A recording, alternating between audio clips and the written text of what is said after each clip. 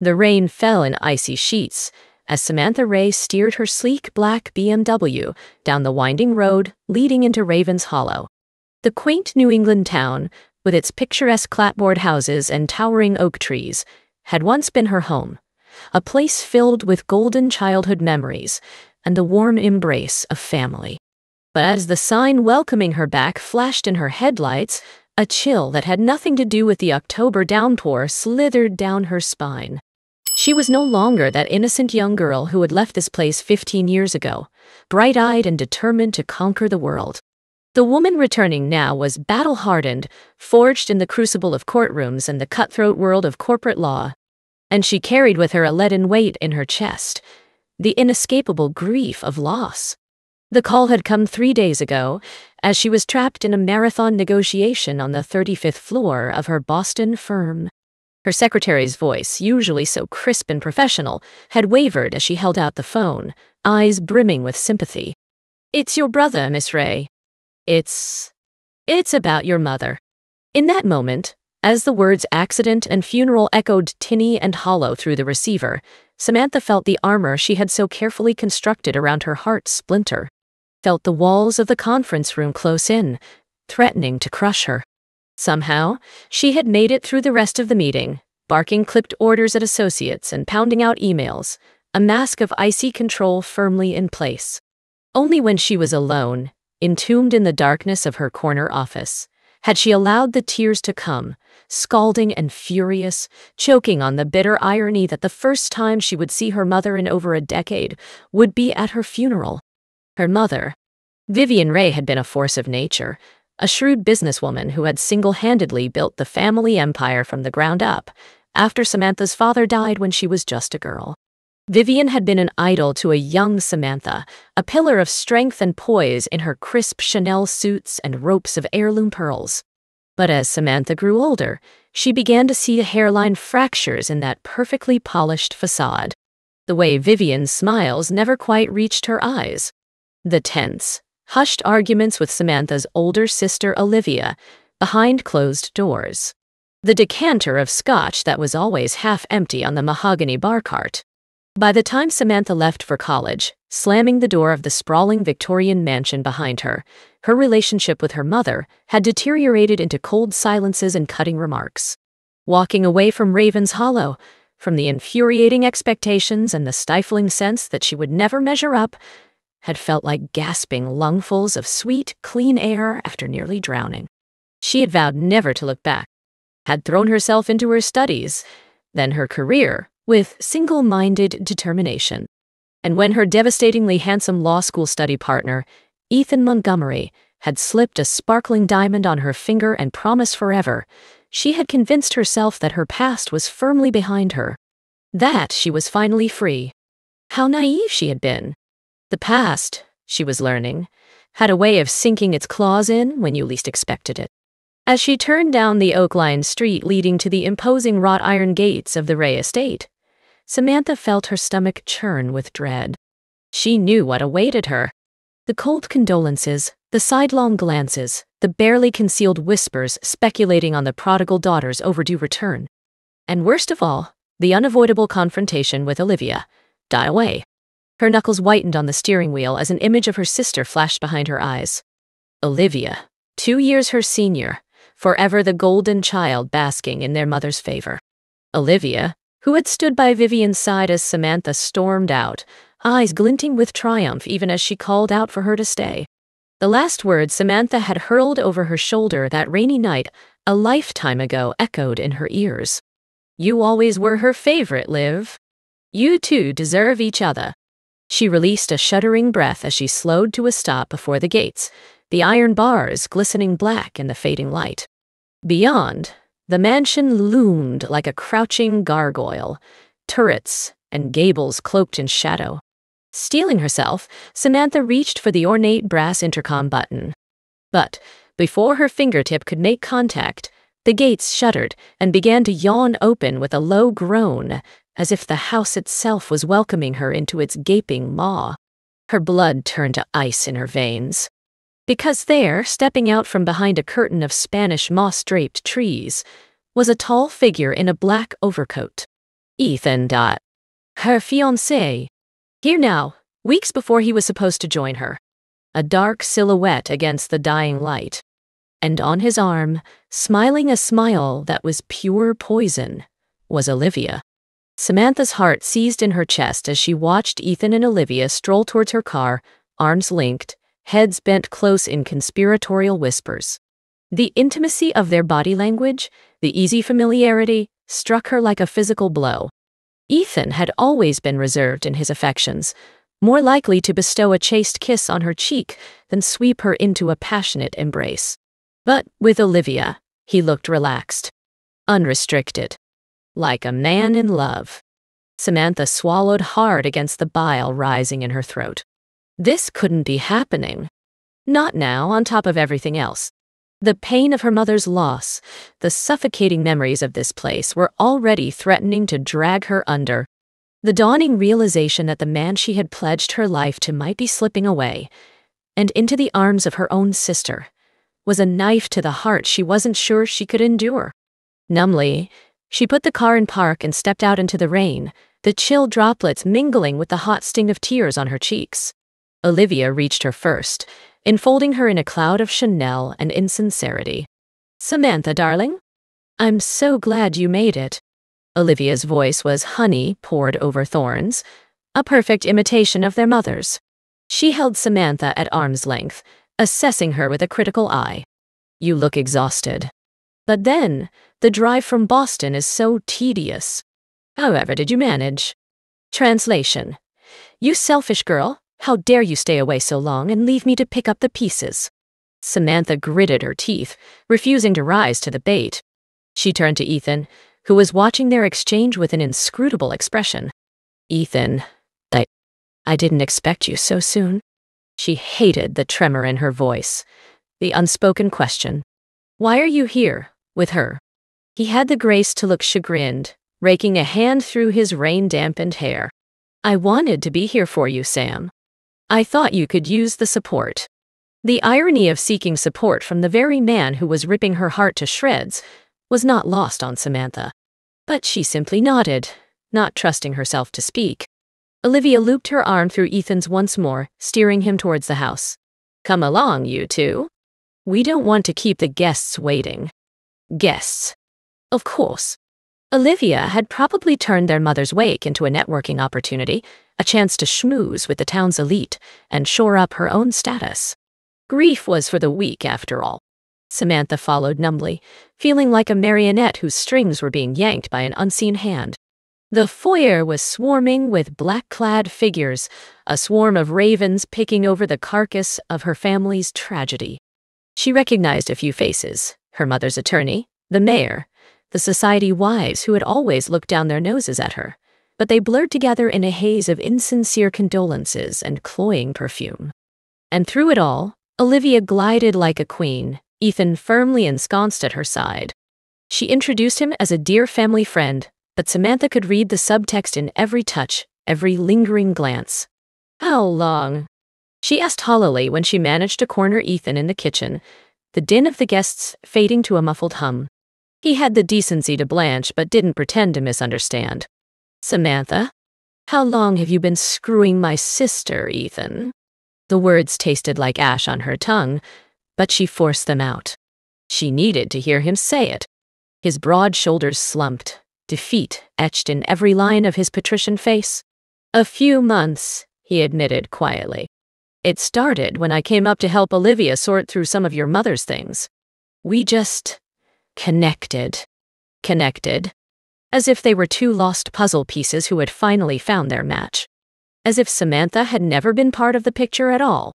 She wanted to scream, to rage, to shatter every piece of priceless china in this godforsaken house. But all she felt was a bone-deep weariness, an exhaustion that settled over her like a shroud. "I never meant to hurt you, Sam." Ethan's voice was pleading, his eyes beseeching. "You have to believe that. But Olivia and I, it's like we were meant to find each other. Like it was fate. Fate. The same force that had stolen her mother, that had drawn her back to this poisonous place. The same force that was now ripping away the last tattered shreds of the life she had so carefully built, leaving her bleeding and raw. She turned away, unable to bear the sight of him a moment longer. "Go back to the party, Ethan. Go back to Olivia." She half expected him to argue, but after a loaded pause, she heard his footsteps retreat, leaving her alone in the deafening silence of her own shattered heart. It was then, as she braced herself against the cool marble of the kitchen island, that she saw it. A single sheet of cream vellum, peeking out from beneath a stack of condolence cards. The monogrammed V at the top, unmistakable. Her mother's stationery. With shaking hands, Samantha plucked it from the pile, unfolding it to reveal her mother's elegant scrawl. But as she read the words, the world around her tilted, a roaring filling her ears. "My darling Samantha, if you're reading this, then the worst has come to pass. I have so much to tell you, but so little time. First, know that I love you. I have always loved you, even when it seemed I couldn't find the words. You are my fierce girl, my fighter. Never let anyone dim your fire. But you must also know the truth. My death was no accident. I have stumbled onto something terrible, something that threatens to destroy everything I have built. I had hoped to shield you from it, but I fear I have failed. Trust no one, Samantha. Not even those closest to us. Especially not them.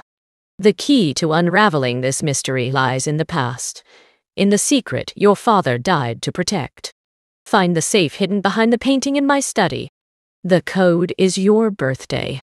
I am so sorry to lay this burden at your feet, but you have always been the strong one, the one to seek the truth at any cost. Remember, my darling, the wolf is always at the door. Never let down your guard. Mother." The letter slipped from Samantha's numb fingers, fluttering to the floor like a dying moth. The wolf is always at the door. An echo of the bedtime story her mother had told her as a child, a tale of a young girl in a red cloak outwitting a devious predator. She had always assumed it was meant to be a cautionary lesson on the dangers that lurked in the shadows. But now she saw it for what it was. A warning. A prophecy. Her mother's death was no accident. And the killer was still out there. Samantha's eyes flicked to the doorway leading to the foyer, to the susurrus of voices and clink of glasses. Olivia's tinkling laugh, Ethan's baritone rumble. The wolves in sheep's clothing. She crumpled the letter in her fist, a cold determination crystallizing in her gut. She would play the grieving daughter, the jilted fiancé. She would smile and nod and bide her time. And all the while, she would hunt. She would follow the trail of breadcrumbs her mother had left her, unravel the secrets lurking in the shadows of her family's past. She would find the killer, even if it meant tearing down the very foundations of her life, even if it meant facing the wolves head on. Samantha straightened, smoothing her black sheath dress with hands that no longer shook. She tucked a wayward strand of hair behind her ear, feeling the cool kiss of her engagement ring against her cheek. No longer a symbol of love, of commitment. Now, it was a reminder, a promise. She would see this through to the bitter end. For her mother, for herself. She stepped out of the kitchen, a serene smile pasted on her face. And as she rejoined the murmuring throng, the clicking of her Louboutins against the hardwood sounded like a war drum, heralding the battle to come.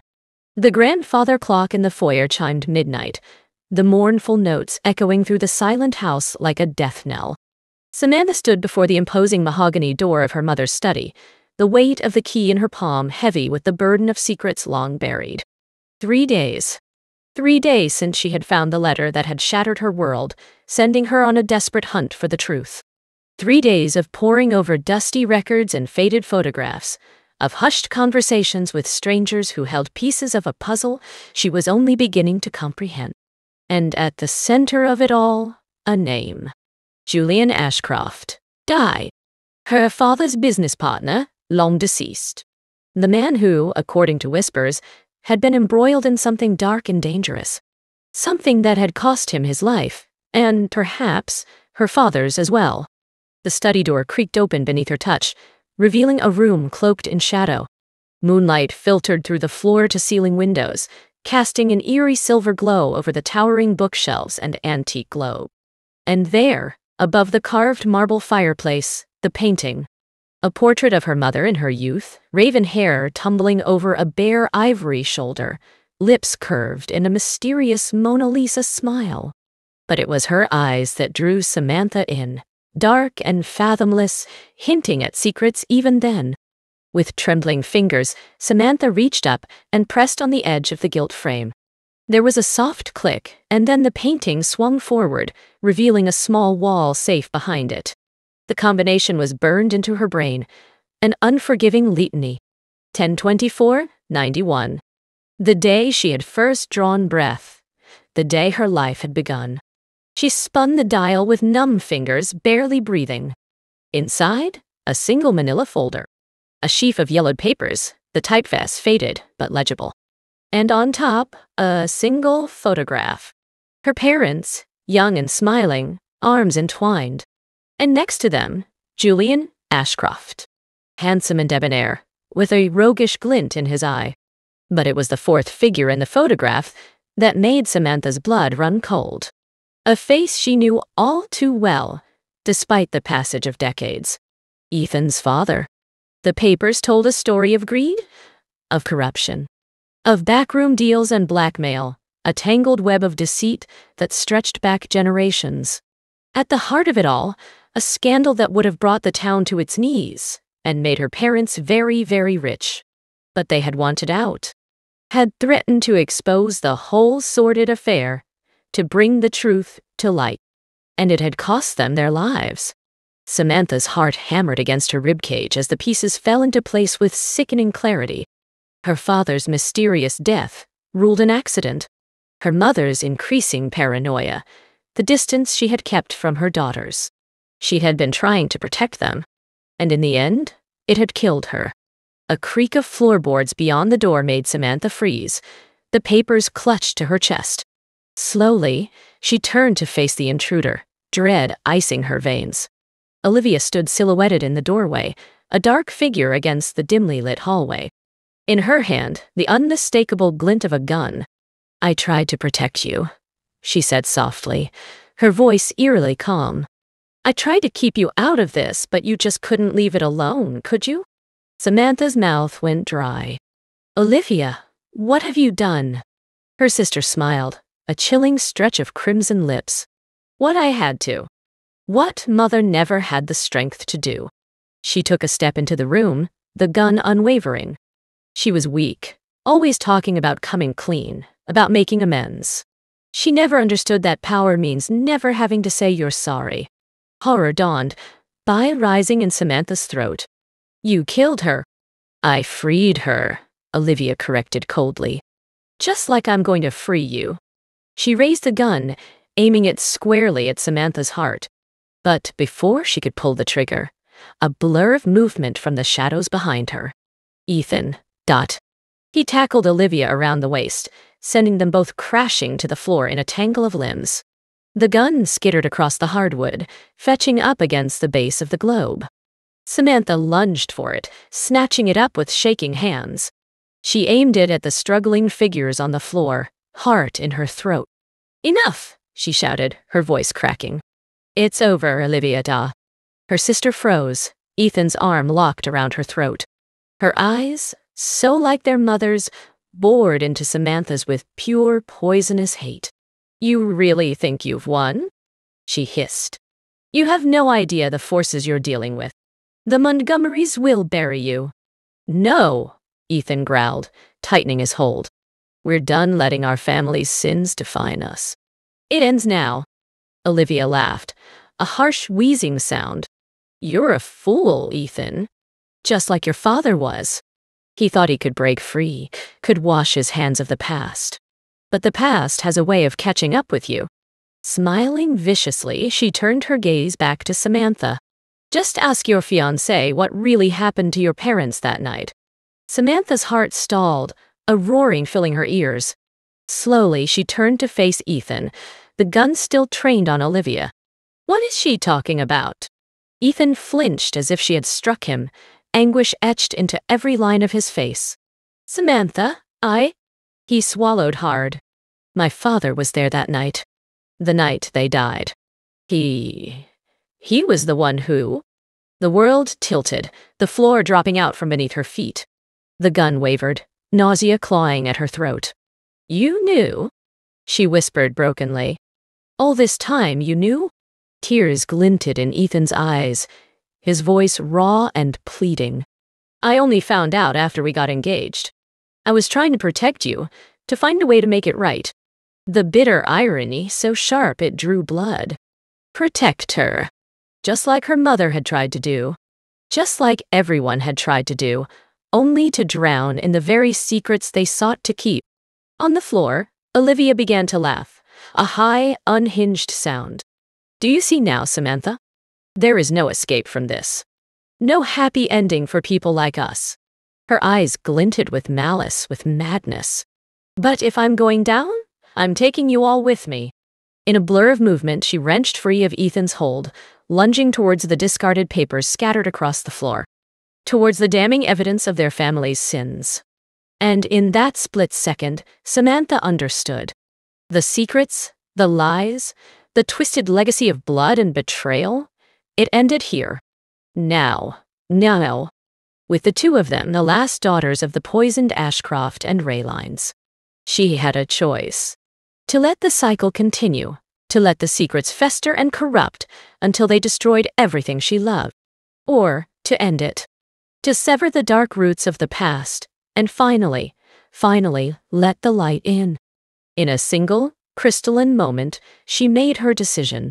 Samantha pulled the trigger. The sound of the gunshot was deafening in the confines of the study, the acrid scent of cordite stinging her nostrils. Olivia crumpled to the floor like a marionette, with its strings cut, a crimson stain blooming on the cream silk of her blouse. Samantha lowered the gun, the weight of it sudden immense. She was dimly aware of Ethan rushing to Olivia's side, checking for a pulse with frantic fingers. But she knew, with grim certainty, that it was too late. Just like it was too late for their families, for the town that had been built on a foundation of greed and deceit. Just like it was too late for the innocent girl she had once been, the one who had believed in happy endings and the power of love to conquer all. That girl was gone, shattered like the illusions she had clung to for so long. In her place was a woman forged in the crucible of loss and betrayal, tempered by the hard truths she had unearthed. A woman who would no longer run from the shadows of the past, but face them head-on, unflinching. Slowly, Ethan rose from Olivia's still form, his hands red with blood. He met Samantha's gaze, his eyes haunted, questioning. What do we do now? Samantha looked down at the gun in her hand, then at the papers strewn across the floor. The evidence of decades of corruption, of a rot that had festered at the very heart of Raven's Hollow. She had a choice. To bury the truth, to let the town continue to thrive on the poison of the past, or to burn it all down to cauterize the wound and start anew from the ashes. She met Ethan's gaze steadily, a calm descending over the raging grief and betrayal in her heart. There would be time to reckon with his secrets, to sift through the wreckage of their shattered trust. But first, there was work to be done. Now, Samantha said quietly, a grim determination settling over her like armor. Now we end this. Once and for all. She reached for the phone on the desk, dialing a number seared into her memory. The voice that answered was gruff, wary. Detective Pearson? This is Samantha Ray. Her gaze flicked to Olivia's body, to the ruin of her once perfect veneer. I need to report a murder. And a conspiracy dating back decades. She took a deep breath, feeling the weight of generations lift from her shoulders. And I have the evidence to prove it. As she began to speak, to lay bare the sordid underbelly of the town that had both raised and betrayed her, Samantha felt a sense of grim triumph suffuse her bones. The wolf had come to her door, had torn at her very soul with fang and claw. But she had stared into its eyes, had bared her teeth and refused to yield. And now it was time for the wolf to learn what it meant to be prey, even if she had to burn the whole forest down to ashes in the process. It was nearly dawn by the time the last of the police cars pulled away, red and blue lights strobing over the torn yellow crime scene tape, fluttering in the breeze. Samantha stood on the front steps of her family home, a blanket draped over her shoulders, watching as the coroner's van turned down the Oak Line Drive and disappeared from view. Ethan was beside her, close but not touching, a gulf of unspoken pain and betrayal between them. He had given his statement to the police, had handed over his father's old records, the final piece of the puzzle that had damned them all. And now there was nothing left to do but pick up the pieces. "Samantha," Ethan began, his voice rough with exhaustion and grief. "I'm so sorry. For everything. I should have told you the truth from the beginning." Samantha closed her eyes, feeling the weight of all the secrets and lies settling on her shoulders like a shroud. "Yes," she said softly. "You should have." She turned to face him, searching his eyes, the eyes of the man she had once thought she would spend her life with. "I don't know if I can forgive you, Ethan." "Not yet. Maybe not ever." He nodded, pain etching deep lines into his handsome face. "I understand. I have no right to ask for your forgiveness." He hesitated, then reached into his pocket, withdrawing a small velvet box. "But there's something I need you to have."